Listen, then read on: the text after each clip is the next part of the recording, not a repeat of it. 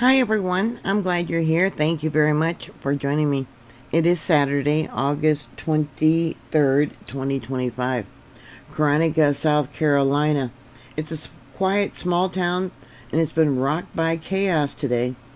On August 23rd, a swarm of 7 earthquakes led by a magnitude 3.0 rattled homes and is sparking fear that a larger earthquake could be coming. So I'm going to look into this recent swarm of earthquakes, and this is the small town of Coronaca. Today's swarm of 7 earthquakes range from a magnitude 1.5 to a 3.0 is currently happening near Coronaca, Greenwood County, South Carolina, with the strongest event being a magnitude 3.0, and that occurred at 11:17 p.m. yesterday. Late last night on Friday, 228 people reportedly said they felt this earthquake, and USGS gave it an intensity level of 5. USGS Did You Feel It web page is not working, so I had to make this larger. There was over 500 reports of these earthquakes. It looks like we got all the way past Greenville. There's also reports by Newberry, Greenwood, and past Barra, it looks like. At 11:41 p.m. last night, there was 25 reports. USGS also gave it an intensity level of 5. This Did You Feel It website is in fact working. We got an intensity level 2 there. Yeah, no names listed. Looks like most of them were intensity level 4. But USGS said it was intensity level 5 for this one and the other one. Now, intensity level 5 means it was felt just about by everybody.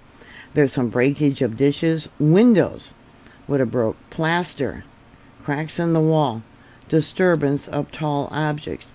Did you feel this earthquake? And what kind of damage did you have? What did the motion feel like, and how long did it last? Please put those comments down below. I think they're very interesting and very important to know. At 11:17 p.m. last night, there was a 2.9. 20 people said they felt that, and USGS gave it an intensity level of 6. Actually meaning it felt like maybe a magnitude 4 or 5. Felt by all. Many people were frightened and ran outdoors. Falling plaster, not just cracks, and chimney damage. Unreinforced, maybe masonry would have fallen down. And damage, yeah. Did you have, severe damage there? Let me know. Yeah, wow. USGS often downgrades earthquakes, but with damaged plaster and chimney and masonry, yeah, and often they don't report all the earthquakes.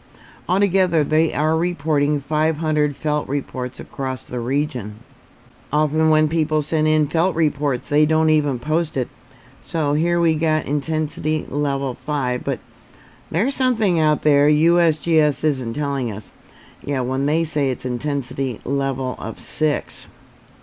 These are what's called or interpreted as intraplate earthquakes, meaning there's no known fault lines within this area, and they shouldn't be happening.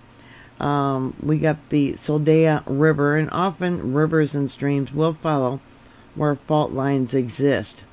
Yeah, intensity level 6. Wow. So probably the damage was by Harris Landing. Here's the 2.9. Let's zoom into that area. Do you have damage to the docks or the infrastructure there? I would like to know. Using Google Earth, here's the image of that location. We got a gas station. Let me go down the road here a little bit. And yeah, it looks like masonry. Okay, we'll come over. Yeah, so what kind of damage do you have? We have a bridge. What's the infrastructure like for the bridge? Has anyone been across that area lately? Yeah, you notice that we do have road degradation here. Oh, and we got, yeah, the joint here where the cement meets the road. That don't look too good. But this image here is well, it's from this year, last month. All right. Yeah, look at that. Look at those cracks. Are they worse today? Has anyone been across this bridge? Yeah, if so, let me know. Wow. You know, our bridges are in poor shape nowadays for the majority of the country. Yeah, here we got a 1.9. And that was listed as today, but time frame, let me look. All right, here's the 1.9. Yeah, right at ground level, 0.0 miles in depth. Wow. Yeah, okay, let's go to that site.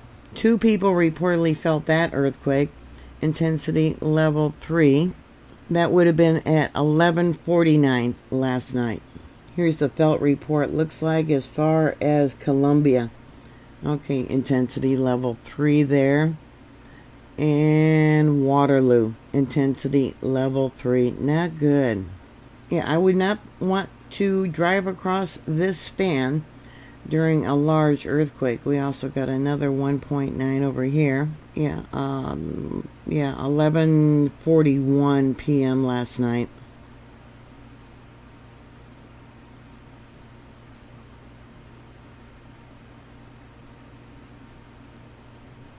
Close to this area, there's 2 boat docks, or boathouses, excuse me, with piers. This very shallow swarm of quakes is part of the East Piedmont Fault System, and it was felt across Greenwood, Lawrence, and 96. Like I said, there was over 500 reports, and supposedly no significant damage due to the low magnitude of the quakes. Yeah, but a 3.0, I have my doubts. Okay, 1.3 miles in depth. This swarm began about 12:17 a.m. Eastern Daylight Time. I imagine that is Thursday, with the 1.5 peaking with the 3.0 at 11:17 p.m. Eastern Daylight Time on the 22nd, followed by a 2.8 at 11:23 and a 2.5 at 11:41.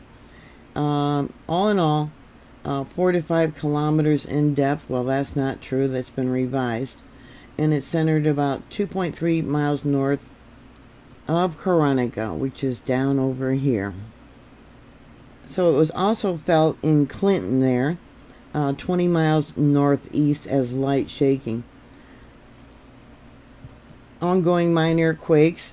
There is a 5% chance of a magnitude 4 aftershock within a week. South Carolina used to experience only 20 to 30 quakes a year, mostly less than a magnitude 3, with swarms common in the East Piedmont Fault System. I'll bring that out and I'll show you to where it's at. It's over here. Okay. Is this a warning of something larger coming? Are you prepared for a larger quake? Yeah, this area is capable of having a magnitude 6 or larger, but they're finding out now that they estimate how large the quake could be by past quakes, but they know now that that is not the case, that future quakes can actually be larger than what has occurred in the past. Let me bring this out. Let's see here. Yeah, we got down here by Summersville and Charleston. Okay, back in 1913 there was a magnitude 6.6. Yeah, how much would still be standing? Are you prepared? Do you have medical supplies? Do you have a backup bug out kit, emergency supplies? Yeah, in 1886, yeah, the Charleston earthquake. That was a magnitude 6.9, maybe as large as a 7.3. Yeah, the world is a rocking and a rolling lately. So did you feel this quake? Do you know people that felt the quake? Please put your information down below. Thank you very much for watching. As always, please stay prepared. It's always better to be prepared than caught off guard. Thank you for watching. Please like, subscribe, and share. And I'll talk to you later. God bless you. Bye.